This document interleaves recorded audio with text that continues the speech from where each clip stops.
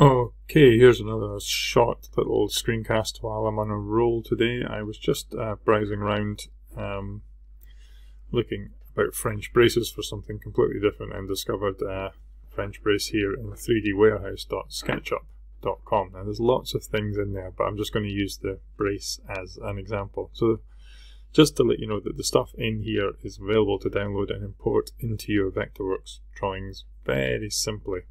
Now you do need to sign in. I've just signed in using my Google Mail account, which was free and easy. And then I found a French brace, which I want to use, so then I will just download that. Now there's options. I've chosen the 2020 model. The 2021 didn't work, so I've chosen the 2020, and I've downloaded that, so that then appears in my downloads folder. So then if I go to Vectorworks and I do File Import, go to my downloads folder, I'll see the French brace kind of here. That was the 2021 version which didn't work, so it's possibly to do with the fact that I'm on 2020 on Vectorworks. But anyway, the 2021 worked, no problem at all. So that's this one here.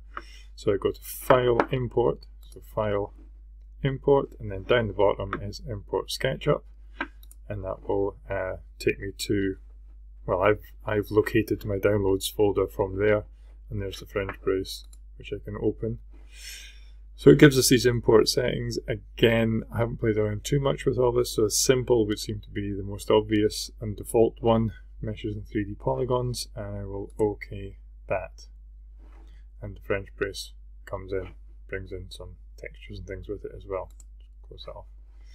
If I go to top plan, and there's my French brace there, and I can just do Command and L to rotate it around 90 degrees left, or I can modify rotate left 90. Command and L is quite a good one to remember. Sit on the midpoint on the back of my flat.